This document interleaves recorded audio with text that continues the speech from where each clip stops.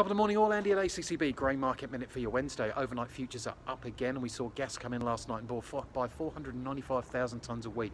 That's a pretty big purchase on that one, so they've got a bit of an appetite there. Here in Australia again, we're all looking at the weather maps and the frosting maps as well.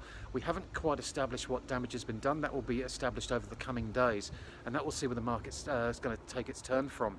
What we are seeing is a lot of bids in the market as well, and the offer side is probably just enough way out of reach for the bids to reach up and grab them. We saw the Darling Downs wheat January yesterday. That was bid at $448 a tonne. Now I was hearing that it was trading in those low 450s, so that's an interesting one to watch as well. The new crop sorghum as well, that was another one. Heard that yesterday, trading at $400 a tonne track for the Brisbane track market. We had that offered yesterday, and the bids were just a little bit subdued. They didn't want to jump up there late yesterday afternoon. The southern market as well was a hard one to sort of pin down at the moment. From what I can make out, the ASW1 delivered into Melbourne, Geelong is getting very close to import parity out of West Australia. So that's the entire east coast now, if that's going to work. From Melbourne, Port Kembla, Newcastle, Brisbane, all pricing off WA for the time being.